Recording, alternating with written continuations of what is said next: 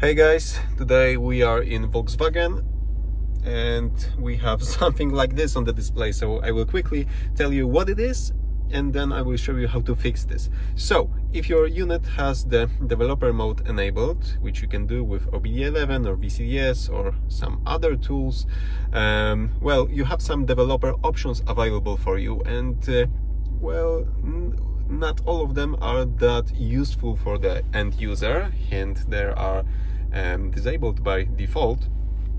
And over here we can see a developer function that will draw those bounding boxes around each and every user interface element. So if you go to menu, you can see that everything is bounded within those purple boxes. Same goes for every screen that you browse through. Yeah, we have all of those user interface elements bounded with those purple boxes, and this is pretty useful, I guess, for the graphic user interface designer to see where are all those elements and how wide are they and so on. So let me show you how to disable this feature, how to fix this issue. What you need to do is press and hold the traffic button for 10 seconds and wait.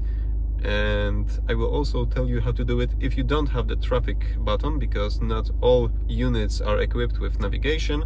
We can see that after 10 seconds everything is back to normal. Not all units have this button because we have different displays, we have different units without navigation and without the traffic function. So the second way to do it is press and hold the menu button for about 3 seconds, go to test mode, go to HMI debug and find widget bounding boxes, and here it is. Here's the function. Okay, so that's it for today. Thank you for watching. Give me thumbs up if you like this simple tutorial, and see you soon.